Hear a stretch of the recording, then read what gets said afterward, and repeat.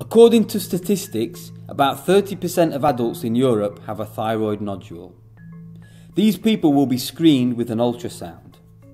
Every year about 2% of these will receive a fine needle aspiration biopsy, to which 780,000 will be non-diagnostic or indeterminate. The problem is that benign and malignant nodules are sometimes difficult to distinguish under ultrasound, and biopsies are limited in sensitivity and specificity. Some of these people will receive an operation, out of which almost 150,000 are unnecessary.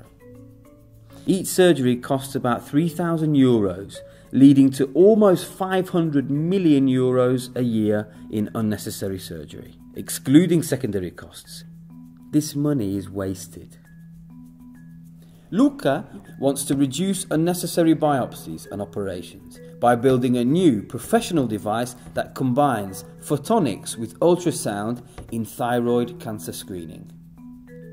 Where do we get this idea? Diffuse optics is a new technique. We shine light of different colours and wavelengths on the tissue, detect it at a distance, and apply a physical model. We can then measure hemodynamics, metabolism and structure, non-invasively and locally.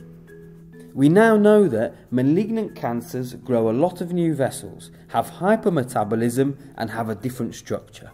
Diffuse optics can measure these changes, have been used in other types of cancer and have been successful. So we said, let's bring together experts in medical photonics, manufacturers of ultrasound probes and devices, endocrinologists and radiologists to build an integrated system and a probe, then test it on patients. The questions we ask ourselves are, can we reduce the number of unnecessary biopsies? Can we reduce the amount of surgery?